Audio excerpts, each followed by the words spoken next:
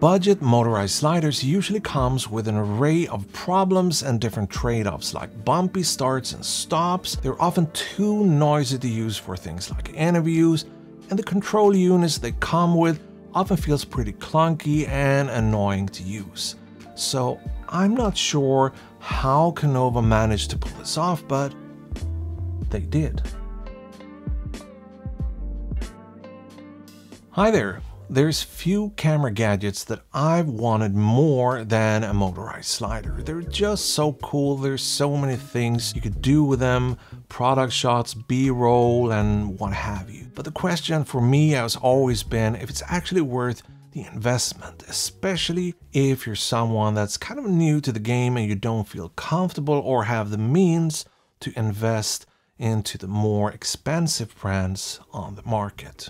The Konova Wireless Motion Pack starts at $269 for the short 60cm P1 slider, and the longer 120cm or 47.2-inch model currently sells for $329, and that's including the new KMS-S3 motor, which is a super duper affordable price. Feel free to look around. I'll give you a second. Okay, so this was kind of annoying, but the plate that I used for the slider here is a little too low with some cheap third-party plates, so you will see a little bump here as the slider kind of bumps into the base on the tripod. Typical when you want to show something. Anyway, I decided to opt for the 80cm or 31.5-inch model as it offers a bit more versatility while still being more portable than the longer 39 and 47-inch models. I can still use the 80cm or 31.5-inch model for things like interviews, even if they won't be as majestic as the longer models, but it's gonna be way easier for me to lug around and rig on location using fewer stands and all that stuff. The slider itself is made out of carbon fiber and aluminum and can handle payloads of up to 22 pounds or 10 kilograms. The S3 motor, apart from running incredibly quiet, can handle payloads of up to 17 pounds or 8 kilograms horizontally, and if you put it diagonally in an angle, it will handle payloads of up to 6.6 pounds or 3 kilograms and 2.2 pounds or 1 kilograms vertically. And by the way, when I say quiet, I mean you won't be able to hear it unless you're running it on full speed, but even then it's going to be so quiet that it won't be picked up by any microphones on set.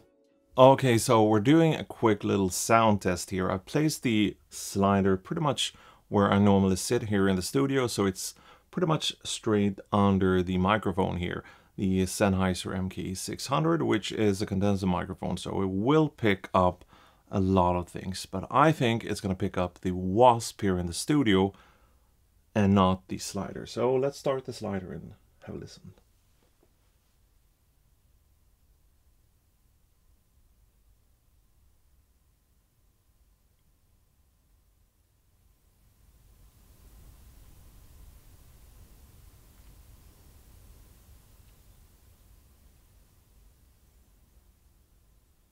It's also able to run incredibly slow at just 39 inches or 1 meter over the course of 24 hours, which is great for all of you astro and time-lapse shooters out there.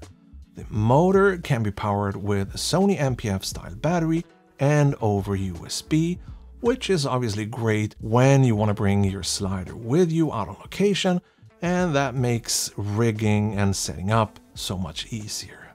You can also trigger your camera with the motor with the included shutter release cable. Just let Konova know what camera brand you're using when you're ordering your slider.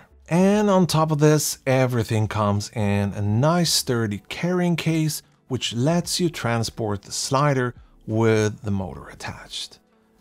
Using the slider is actually pretty straightforward. I prefer to have it mounted on a tripod with a bowl so I can adjust and make sure it's in level. But you can place the slider directly on a table or on the floor or ground, and use the adjustable legs to make sure everything is perfectly leveled. In the center of the P1 slider, we have this adjustable rod for getting parallax shots. It's a pretty simple solution, but it works great and eliminates the need for a motorized head.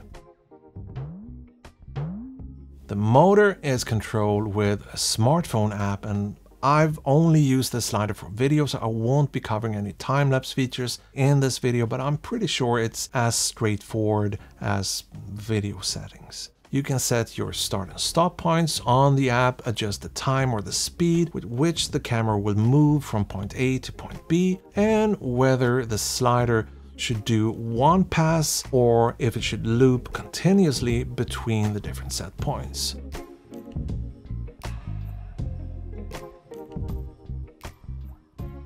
The ramp in and out makes sure that you get a smooth start and stop whenever the slider reaches the end of its travel, both in loop and in single fare mode. Getting smooth starts and stop have been a problem with other affordable sliders that I've looked on in the past. So overall, there's not a lot to complain about this far. Now, there's plenty of mounting points on the P1 slider for stands and extra support, and the overall design and build quality feels very rigid and solid. The one thing, if we were to complain about something that I've noticed, is that you can't really move the slider by hand once you've attached the battery to the motor. So if you're in a hurry, you might want to position your camera roughly where you want your starting point to be before you attach the battery. Now, I wanted to make this review as honest and as transparent as I possibly could. By the way, this is not a sponsored video or anything. I bought this myself, but this is my first experience with a motorized slider. So that said, my previous experience is none. It's very, very limited, to say the least. But I've been very, very happy with this slider, and I can't say that I've actually found any flaws or things that could be a potential deal breaker, especially for people in my shoes with my level of experience, but even for more seasoned and experienced users. Now, unlike sliders from brands like Rhino or Edelkrone, the amount of accessories and ways that you can kind of expand the slider or the system is obviously going to be a bit more limited. There is a motorized head that works with the slider and the app and everything, which I haven't tried.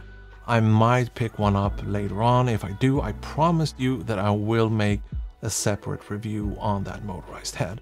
But for your typical YouTube studio or your run and gun or corporate gigs, this slider will certainly get the job done as is without a ton of accessories. So once again, not a sponsored video, but I will put a link down below to the place where I bought mine. Keep in mind that it's listed in Australian dollars and not in US if the price seems a bit off. But check it out and I'll see you in the next one. Okay, bye!